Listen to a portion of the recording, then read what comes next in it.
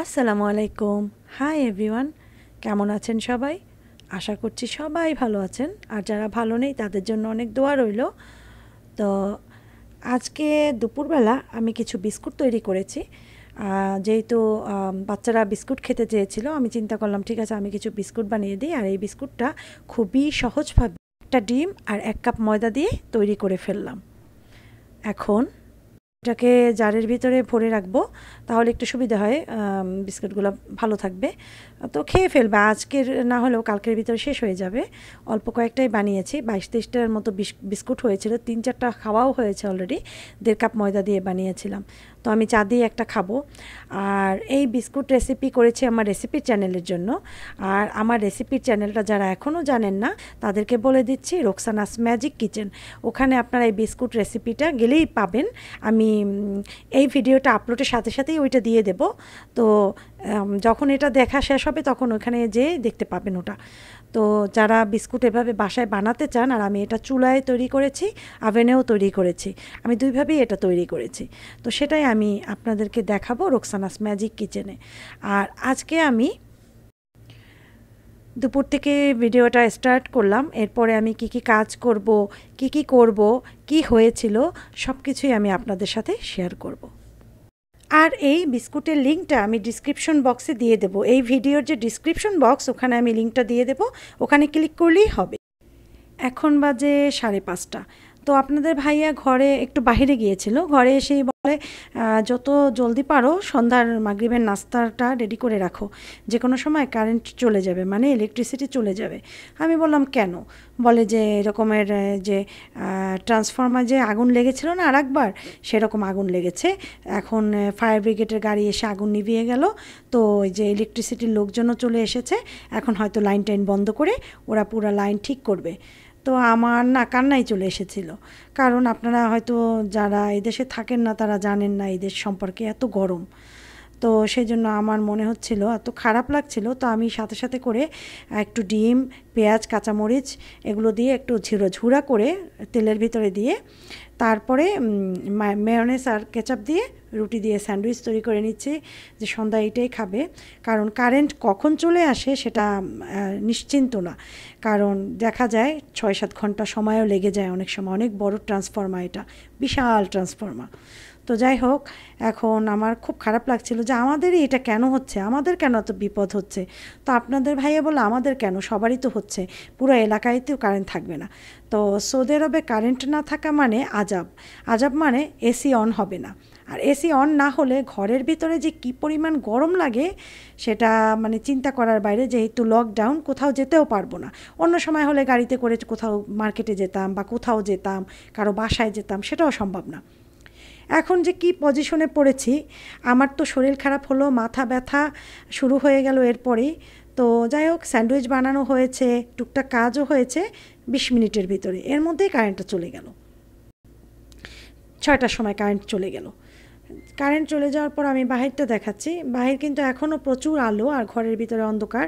কারণ আমি জানালার পর্দা টর্দা দিয়ে রাখি, জানালাও বেশি একটা খুলি না, কারণ যেহেতু বাহির থেকে গরম বাতাস আসে সেই জন্য জানালা খুলি না, যেহেতু সবসময় এসি অন থাকে সেই জন্য।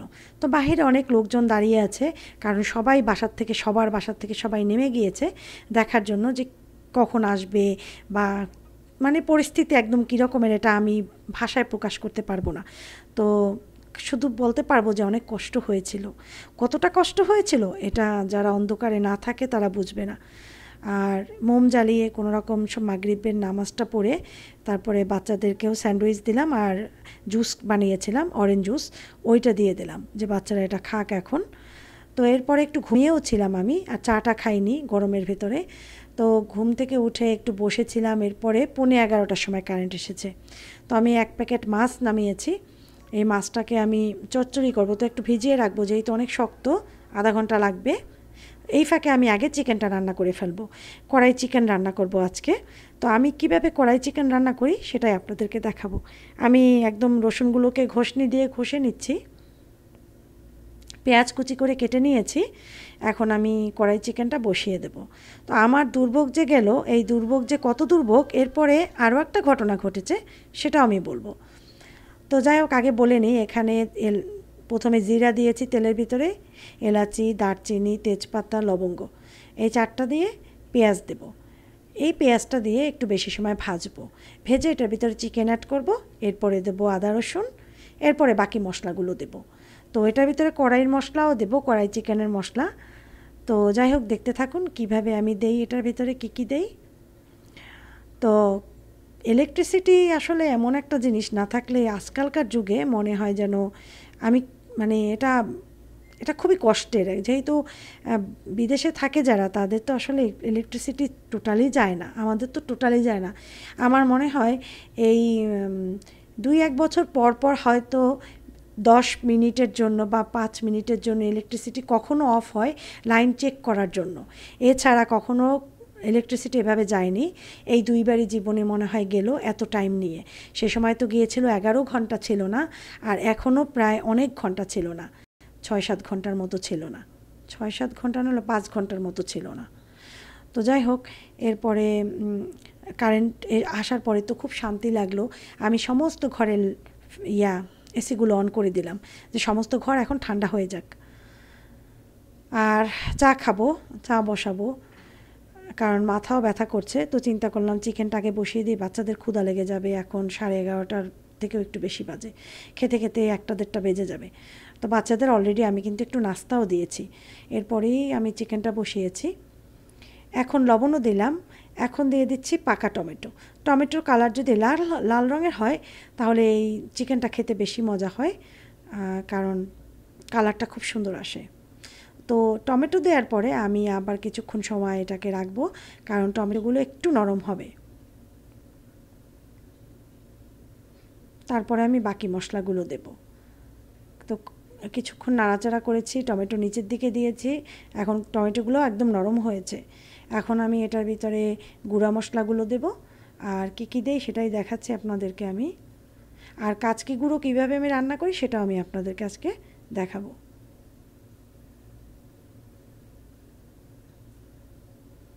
এখন দেব মশলা, তবে মরিচের গুঁড়া যেহেতু বাচ্চাদের জন্য করেছি সেই জন্য একটু কম দিলাম। আপনারা যারা ঝাল খেতে পছন্দ করেন তারা একটু বেশি করে দিয়ে নেবেন, তাহলে অনেক টেস্টি হবে। হলুদ দিলাম, সব কিছু আন্দাজ মতো দিয়ে নেবেন, একটা চিকেনে যতটুকু লাগে। আমার এটা 1200 গ্রামের একটা চিকেন। জিরা ধনিয়ার গুঁড়া দিলাম। আর যেটা দেব সেটা হচ্ছে কড়াই মশলা, কড়াই চিকেন মশলা বা কড়াই গোশ মশলা, এরকম একটা মশলা হলেই হবে। এটা শানের মশলা, খুবই ভালো, আপনারা চাইলে এরকম মশলা দিতে পারেন। আর যাদের কাছে নেই তারা কি দেবেন সেটাও বলছি। তার আগে বলছি আমি 1 চামচ পরিমাণের দিয়েছি, কারণ এটার ভিতরে একটু ঝাল দেয়া থাকে বেশি, বাচ্চারা খাবে তো সেই জন্য কম দিয়েছি। আপনারা যখন দেবেন 2 চামচ দেবেন। তো এই মশলাটা যারা পাবেন না তারা 1 চামচ মেথি, 1 চামচ গোলমরিচ, 1 চামচ এলাচি, 1 চামচ লবঙ্গ, 3-4টা দারচিনি, এগুলোকে আর 1 চামচ জিরা, আস্ত জিরা, এই কয়টা উপাদান একসাথে ভাজবেন। ভেজে তারপরে পাউডার করে নেবেন। তার থেকে আপনি 2 চামচ পরিমাণ একটা চিকেনের জন্য দিয়ে দেবেন। তো মশলাগুলোকে ভালোভাবে গুনে নেবেন, কি বলেছি আমি। এলাচি, দারচিনি, তেজপাতা, লবঙ্গ, মেথি আর জিরা, এই কয়টা সব 1 চামচ পরিমাণ। এখানে নিয়েছি আমি টক দই। তো 1.5 চামচ টক দই ছিল, আর 1.5 চামচ পাউডার দুধ নিয়েছি, সাথে 1 টুকরা লেবু নিয়েছি, একটু পানি, এটা দিয়ে আমি গুলিয়ে নেব এটাকে। তো এটা হয়ে যাবে দধি। আর এই দইটাই আমি ঢেলে দেব, কারণ একটু পর দিয়েছি 3 মিনিট পরে। 3 মিনিটের ভিতরে এটা জমে গিয়েছে, কারণ আমার বাসায় টক দই ছিল না। যেহেতু এখন লকডাউন, ইচ্ছা হলেই বাহিরে যাওয়া যায় না, 7টার পর বাহিরে আর বের হওয়া যায় না, সকাল 6টা-7টা পর্যন্ত। আর যেহেতু এখন সময়টাও খারাপ, বেশি বাইরে যাওয়াও ঠিক না, এই জন্য আমি চেষ্টা করি সবসময় 3-4 দিনের যেটা লাগে, মানে একসাথে 3-4 দিন পর পর বাজারে পাঠাতে। বাজার বেশি দূরে না, আমার বাসার নিচেই 3-4টা দোকান আছে যেখানে এইসব জিনিস পাওয়া যায়। তাও আমি সবসময় পাঠাই না। আপনাদের ভাইয়া যেতে চায় কিন্তু আমি পাঠাই না, আমার ভয় লাগে। যেহেতু আমাদের রিয়াদের পরিস্থিতি ভালো না, অনেক বেড়েছে পেশেন্ট, অনেক, মানে প্রতিদিন অ্যাফেক্ট হচ্ছে, মানে 1000-এর উপরে অ্যাফেক্ট হচ্ছে। যাই হোক, এখন সব কিছু দিয়ে পানি দিয়ে ঢেকে দিলাম। তো কিছুক্ষণ পর উঠিয়ে আমি 3টা কাঁচামরিচ দিয়ে দিলাম, কারণ আপনারা দেবেন কাঁচামরিচগুলো মধ্যে থেকে কেটে, তাহলে খুব ভালো ফ্লেভারটা বের হবে। যেহেতু আমার বাচ্চারা খাবে সেজন্য আমি ওটা দিলাম না। তো আশফাক যা করলো সেটা দেখুন আপনারা, ওই যে দেখুন আশফাক 2বার কাঁচামরিচ তোলার চেষ্টা করলো, বলে আমি মরিচগুলো ফেলে দেই। আমি বললাম তুমি গরম খাবারে হাত দাও কেন? বলে মরিচ ফেলে দেবো, ঝাল হবে। আমি বললাম একটুও ঝাল হবে না, তুমি খেয়ে দেখো, ঝাল লাগবে না, আমি মরিচ কাটিনি। তো এরপর আবার ঢেকে দেবো। আর আপনারা ওই যে যখন চিকেনটা রান্না করবেন অবশ্যই চিকেনের ভিতরে কিন্তু ধনিয়া পাতা দিবেন। ধনিয়া পাতা দিলে কিন্তু চিকেনটা অনেক টেস্টি হবে। আমার বাসায় ছিল না, তাই আমি দিতে পারিনি। তো এরপর আমি টেবিলটা ক্লিন করব, কারণ কারেন্ট আসার পর কোনো কিছুই করা হয়নি। আফিফ চকলেট খাচ্ছে, কার্টুন দেখছে সে। তো এখন আমি যাব বাকি কাজগুলো করে ফেলবো। কারেন্ট ছিল না এতক্ষণ, আমার ছেলেটা অনেক কষ্ট পেয়েছে গরমে। এখন যে যদিও আমাদের বসার রুমটা এতটা গরম লাগে না, কারণ ফ্লোরের জন্য ঠান্ডাটা থাকে, এটা একটা সুবিধা আছে। আমি এখন সব ক্লিন করে নিচ্ছি, এরপরে আমি চা খাবো। তো আমি চা তৈরি করে ফেলেছি, চা খাবো। আর যে কথাটা বলতে নিয়েছিলাম সেটা তো বলতে পারিনি, সেটা হচ্ছে আমি গতকালকে আমি ভিডিও আপলোড দিতে গিয়েছিলাম। এটা আমার পরশুদিন আমাদের এই ঘটনাটা ঘটেছিল, এই যে ইলেকট্রিসিটির। আর কালকে যখন আমি আপলোড দিতে গিয়েছি পরশুদিনের এই ভিডিওটা, তখন দেখি আমি 3বার ভিডিও আপলোড দিয়েছি, প্রসেসিং হওয়ার পর আর হচ্ছে না, প্রসেসিংয়ে আটকে যাচ্ছে ভিডিও। তখন কারণও খুঁজে পাচ্ছিলাম না যে কেন এমন হচ্ছে। তারপরে জানলাম যে মোবাইল থেকে দেয়া যাচ্ছে না, মোবাইলে সম্ভবত কোনো নতুন সিস্টেম হবে, সেই জন্য হয়তো অফ করে রেখেছে বা কিছু সামথিং হবে, যার জন্য আমি পরে ক্যান্সেল করে দিয়েছি।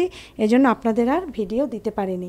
সেই জন্যই বললাম যে বিপদের উপরে বিপদ, যাও একটু ভিডিও আপনাদের সাথে শেয়ার করব সেটাও পারলাম না, তখনও বিপদ। তারপরে যে মাথা ব্যথা শুরু হলো আমার, কালকে প্রচুর মাথা ব্যথা ছিল।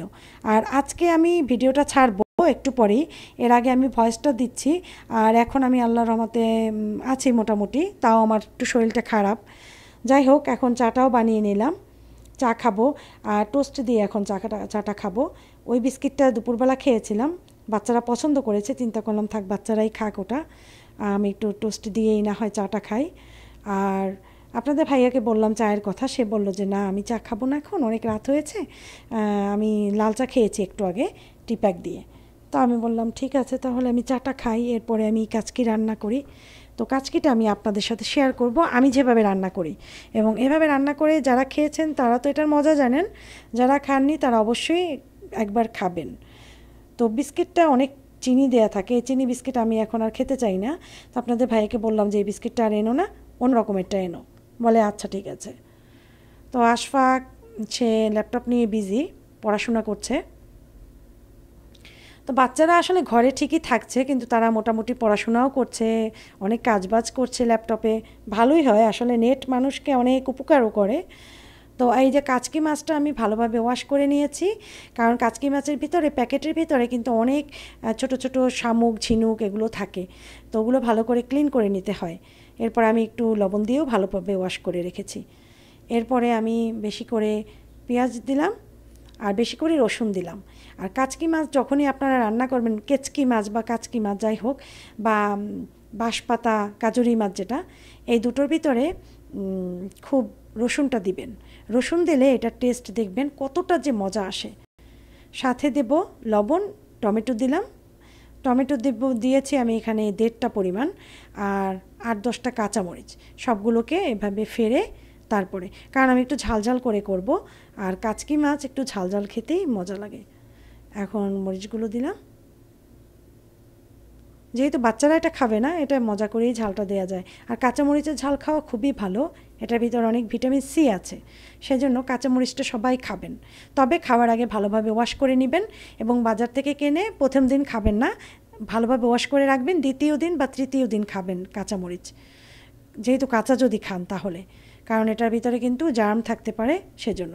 তো এখানে হলুদ দিলাম পরিমাণ মতো, আর একটুখানি ধনিয়ার গুঁড়া দিলাম। এটা কিন্তু কোনো জিরার গুঁড়ো আমি ইউজ করিনি, শুধু একটু ধনিয়ার গুঁড়ো, আর আন্দাজ মতো তেল দিয়ে এটাকে ভালোভাবে কচলিয়ে, একদম কচলিয়ে এই যে মশলাগুলোকে একদম নরম করে ফেলবো, কাঁচামরিচ, পেঁয়াজ, তারপরে টমেটো, এগুলোকে ভালো মতো যখন নরম হয়ে যাবে, তখন আমি কাচকির সাথে আলতো হাতে মিক্স করে নেব। তো আমার তো দুঃখের কথা আপনারা শুনলেন, আমার বিপদের কথা শুনলেন। আমি খুবই আসলে খুবই আমার মানে আমি 2টা দিন খুব আপসেট ছিলাম মানসিকভাবে, খুবই আপসেট ছিলাম। এটা আপনাদেরকে আসলে আমি বোঝাতে পারবো না, কারণ এই পরিস্থিতিতে আমি কখনোই আগে পড়িনি, সেজন্য। আর যেহেতু এখন লকডাউন, মেইন কথা হচ্ছে আপনার কষ্ট হবে কিন্তু আপনি সেটা শেয়ারও করতে পারবেন না কারোর সাথে, কারণ পরিস্থিতি এমন। আপনি তো কারো বাসায় যেতে পারবেন না, আপনি তো কোনো মার্কেটে যেতে পারবেন না, অন্তত পার্কে গিয়েও বসা যায় গরমের সময়, তাও একটু ভালো লাগে। তো মাছটাকে বসিয়ে দিলাম, আর লো হিটে আমি মাছটাকে ঢেকে একটু রান্না করব, এরপরে কভারটা খুলে দেব। অনেকক্ষণ রান্না করেছি লো হিটে, অনেক পানি বের হয়েছে টমেটোর থেকে, পেঁয়াজ থেকে। এখন আমি চুলার আঁচ কিন্তু একদম লো থাকবে, আর এটাকে মাখা মাখা করে ফেলবো একদম। লাস্টে ধনিয়া পাতা দিয়ে নামিয়ে ফেলতে হবে, তো আমার কাছে ধনিয়া পাতা ছিল না, তাই আমি দিতে পারিনি। তো আশফাক আর আমি খেতে বসেছি। আশফাক চিকেন নিয়েছে আর আমি ফিশ, ওই যে গুঁড়া মাছটা নিয়েছি। আর আশফাকের আব্বু, আফিফ ওরা খেয়ে ফেলেছে, কারণ ওদের আগে ক্ষুধা লেগেছে, ওরা আগেই খেয়েছে, তখন আমি একটু কাজে বিজি ছিলাম। আর আশফাক গোসলে ছিল, আশফাক গোসল করে বের হয়েছে একটু আগে। তো সেই জন্য আমরা মা ছেলে খাচ্ছি আর গল্পও করছি আমরা। আর খেতে খেতেই এখন আমি আপনাদের কাছ থেকে বিদায় নিয়ে নেব। আপনারা সবাই ভালো থাকুন, সুস্থ থাকুন, আমার জন্যও দোয়া করবেন। আমি আপনাদের সবার জন্য দোয়া করি। আর যারা অসুস্থ আছেন আল্লাহ তাদের সুস্থতা দান করুন, এই প্রত্যাশায় আজকের মতো বিদায় নিলাম। মা আসসালামা।